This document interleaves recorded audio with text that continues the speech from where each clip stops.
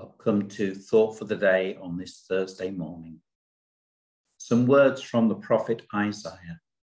All may see and know, all may consider and understand that the hand of the Lord has done this. The prophet Isaiah speaks to a hard-pressed people, exiled for a whole generation in Babylon. On the one hand, he taunts the people, comparing them to worms and insects. They'd all learned to live in subservience to their Babylonian conquerors. They were at the bottom of the pile and they knew it. They had learned to survive in a foreign land. On the other hand, the prophet promises them a new confidence in the face of their captors, a freedom from feeling less of a human being in the face of others who had rank and status. The world was literally being turned upside down.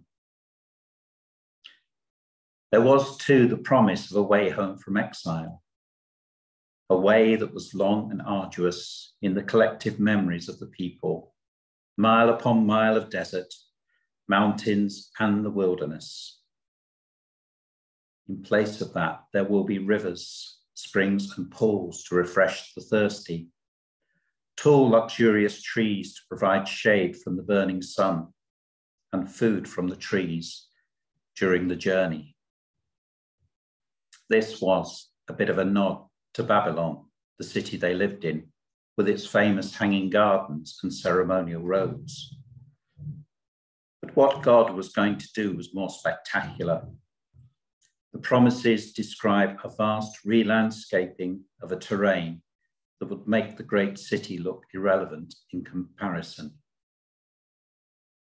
Advent challenges us to look again at our lives.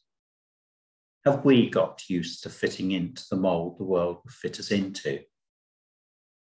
Advent promises that God's gift will be far more generous than we could possibly imagine.